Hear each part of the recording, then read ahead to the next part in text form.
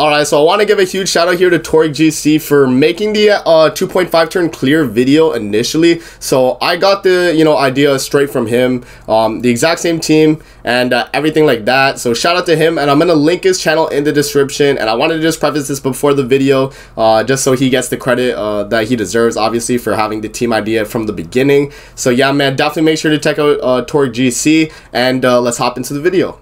What's going on, guys? Your boy Amazing. We're back with another video, and in today's video, guys, I'm gonna be doing the ultimate SA coin dungeon guide for you guys, with or without the red hair Elizabeth. So let's hop into the video. Alright, so we're just gonna get straight into the video. Let's talk about team comps, guys, and then we'll actually go into the runs. I have two teams here that I'm gonna be showing you guys in terms of what you're gonna want to run for this fight. So the thing is with the SA coin dungeon, it honestly just does depend if you do have this character or not. If you have the red hair Elizabeth, the red version, she's gonna be one of the best characters for this event, just because of her passive right here. So when an ally uses a skill in the time limit dungeon, it deals additional damage equal to 40% of the enemy's HP increased by a unique or buff. So anytime they have a gray buff on top of their health bar, and Elizabeth is in your backline, she's gonna give your whole team 40% more damage dealt onto those type of enemies. So just having her in the backline on a team can be very, very beneficial. But this team right here is gonna be a 2.5 turn clear team. You guys might be wondering, 2.5 turn, how does that work? Amazing. I'm gonna be showing you guys in the actual run, so we'll see. But yeah, this is one of the teams here. This is with Elizabeth, the best team with Elizabeth. In terms of the card set, I'm running the damage dealt card set. One thing to note about both these teams is that these teams are not auto. So this team right here with Liz, King, Arthur and Chandler is not auto. And then this second team right here, which is not auto as well, is going to be without Liz. So this team is going to be the team without Liz. The only way you guys can run a team that clears like as fast as this team right here is gonna be if you guys are running a 6/6 Festival King, because of the way King is structured here with his Abyss ultimate. If you have 6/6 King or even 6/6 Rimuru, I think 6/6 Rimuru would work as well. But if you have 6/6 King or Rimuru, this is going to be one of the better teams you can run if you don't have Liz, because King Ultimate can bypass the second phase and kind of just one-shot the boss. So, it's definitely something to take into account. But it does take a lot longer running this team compared to this team, let's say. Because with this team right here, the unfortunate thing about this team is that, you're alt sealed for the first like 2 turns. So I think this team is like a 4 or 5 turn clear team, while this team right here is just a guaranteed 2.5 turn clear. So yeah, so that's kind of like the rundown of the teams. In terms of gear sets, by the way, Liz doesn't need a gear set because she's in the backline.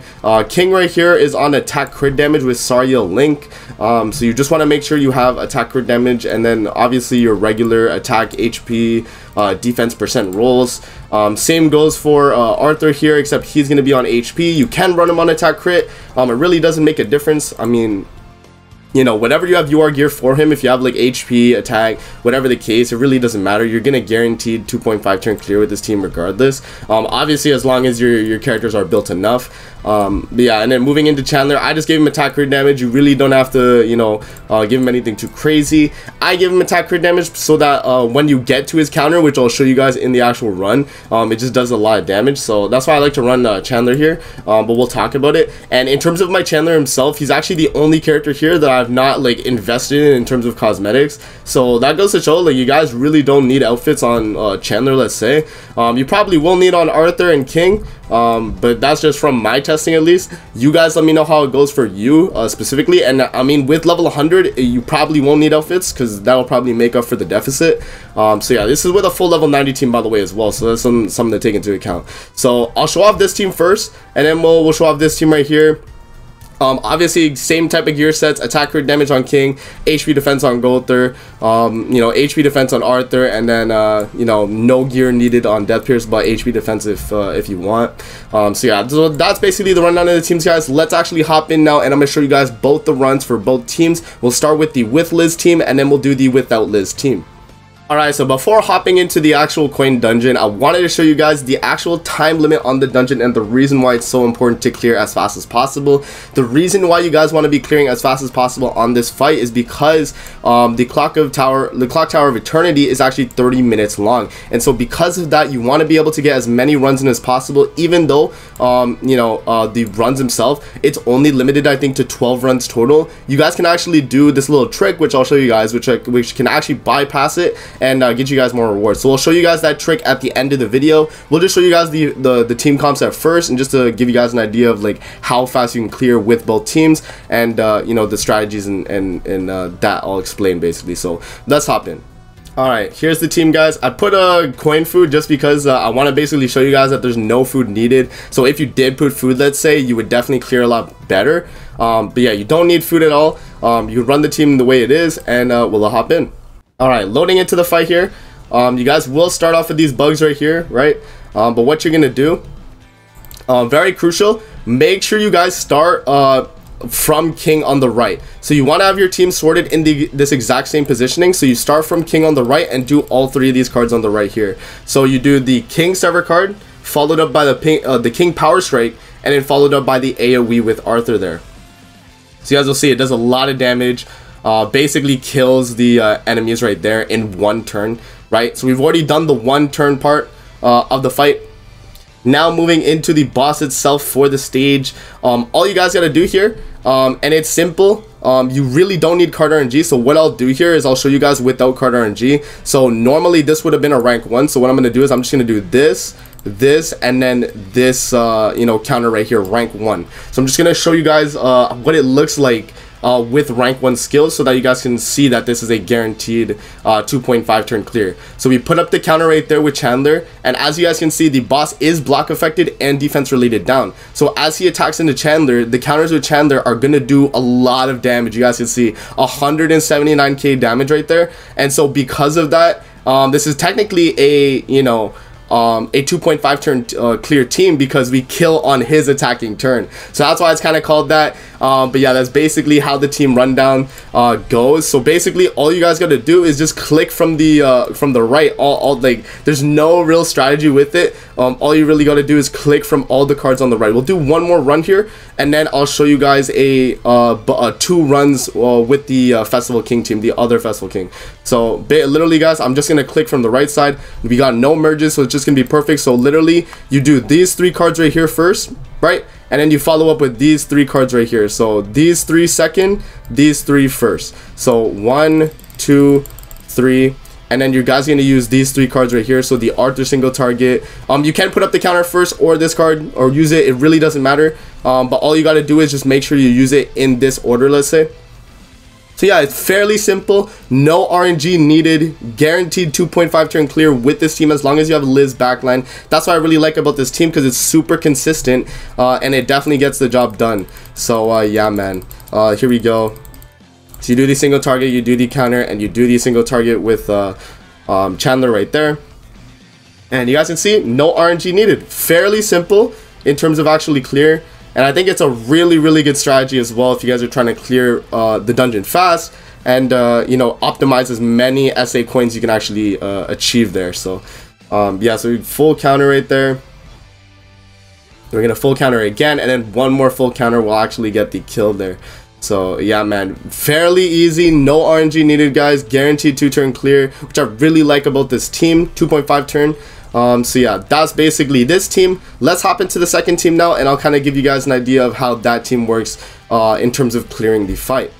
Alright, guys, so this is the team that we're going to be using here with the no Liz comp. So as I explained, you do not bring the red hair Liz like this team right here, You just bring Deathpeer's backline with these 2 characters with the old Festival King, or you could do Rimuru as well. As long as the Rimuru is 6 out of 6 or 5 out of 6, I think 5 out of 6 is probably bare minimum.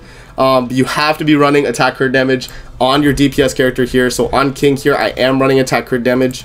But yeah, so let's actually hop in here, and I'll show you guys how the run actually goes. So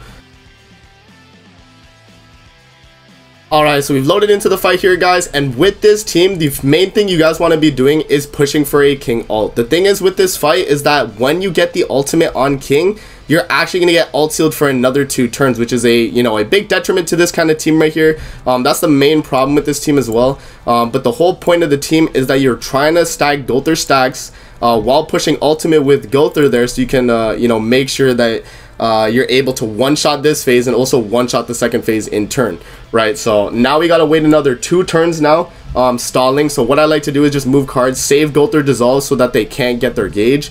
So you know what I like to do as well is like to rank up Gowther. You can use his dissolve and then just like move a king again. You don't want to get ultimate on Gowther necessarily. Not that it really matters, but you don't want to get Gowther's ultimate because it will take up card space, I guess. You want to like mainly top deck dissolves. I mean, if you do get Gowther's ultimate by the next phase, is fine because next turn I'm going to be killing regardless. So you know, we can dissolve again just to make sure they don't get an ultimate, and then we can just move cards again. But yeah, like right here, we've done a lot of dissolves now. We've stacked up Gowther passive a lot, and now we're actually able to freely use the Festival King ultimate now. So what I'm going to do, I'm going to use the King ultimate, and you guys will see that it's going to do an insane amount of damage on these enemies, and in turn will kill the following enemies. So that was what, I think it's a 5 turn clear, I think, if I'm not mistaken. So we dropped the ultimate there, 1.3 million. Right, we do get a gold drop there, which is really nice, but does a 1.3 million ult damage, and because of the way Abyss works, he's actually going to die the moment we load into this turn right here. So right after we use our cards, so we do our little attacks here, so you know, you could just do a bunch of single targets.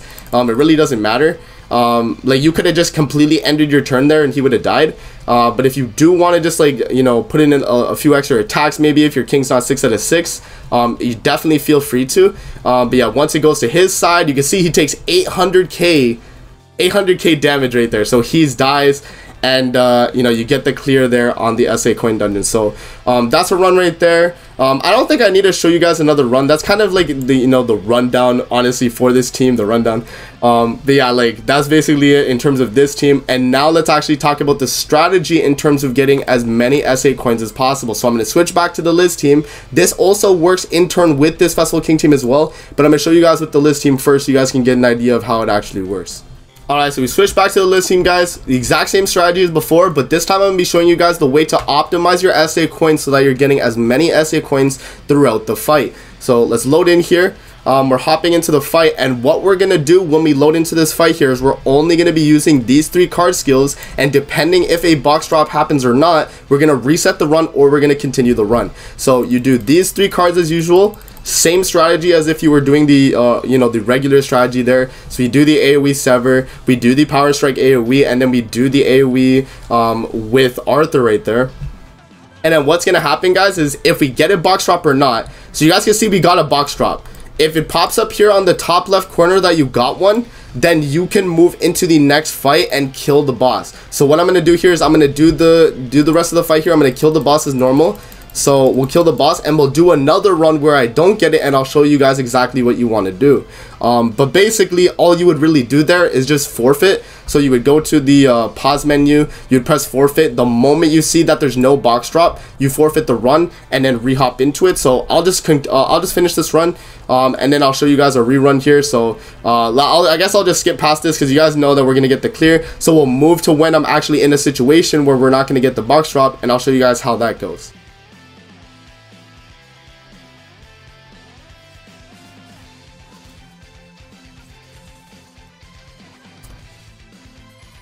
As you guys can see on that run right there, we actually didn't get a box drop, and I didn't click the forfeit button quick enough. But what you can do before the enemy runs into the fight, literally just click forfeit the battle and reset. You want to make sure you're able to get a box drop on both the first and second phase. Second phase is a guaranteed box drop, but the first phase is not a guaranteed. But if you can get a box drop on the first phase, then that would mean by the second phase you would have a guaranteed 2 box drops per run. So that's basically the whole strategy there in terms of, you know, optimizing as many SA coins as you guys can get. That's what I like to do in terms of running teams. This is the best team with Liz. This is the best team without Liz. Let me know in the comments section below if this video helped you guys. You know, it's a fairly, you know, simple strategy here, obviously. You know, you can definitely run like this team, let's say, without Liz, and you would still probably do fine. I mean, you'd probably have to switch Chandler out, but you wouldn't be clearing like anywhere near as fast as like this team, let's say. But yeah, man, I mean, these are definitely the best teams that you guys can use for a SA coin dungeon. now that the video is basically done, I want to actually have to clear the rest of the dungeon now that I only have like 18 minutes left. So I'm gonna wrap up the video here. Thank you all for watching the video. I'm gonna be uploading the anvil guide as well later today, so you guys will see this video, and then the anvil video will be out a little bit after. So thank you guys for watching the video. I hope you guys enjoyed. Don't forget to like, comment, subscribe as always. If you guys want to see more videos like this, definitely let me know in the comment section below, and I'm gonna see you guys in the next video. Peace out and have a great rest of your day.